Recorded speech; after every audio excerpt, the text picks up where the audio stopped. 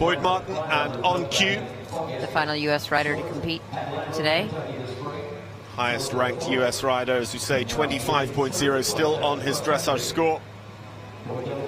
On Cue was very well placed at this year's Land Rover Kentucky 3-day event at the 5-star level.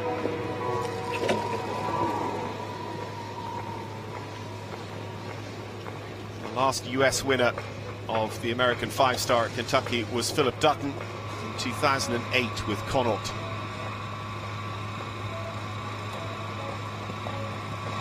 Would be the best of starts for the history of Maryland if they could start with a US winner.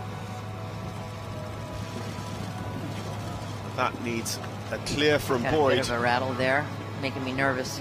And pressure then on two riders, one of whom is and the other who has been world number one. Really rattled that. Wow. Got to get his shape back. He jumped out of that combination. Very lucky not to knock that down. He really jumped at that vertical.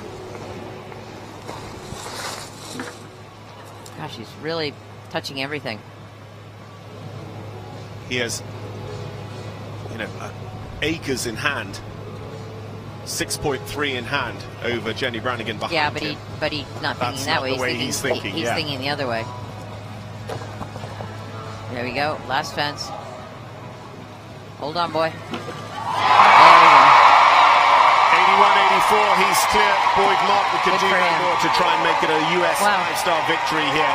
Clear with On Cue to stay on 25.0 and keep the pressure on. Tim Price just 0.7 of a penalty.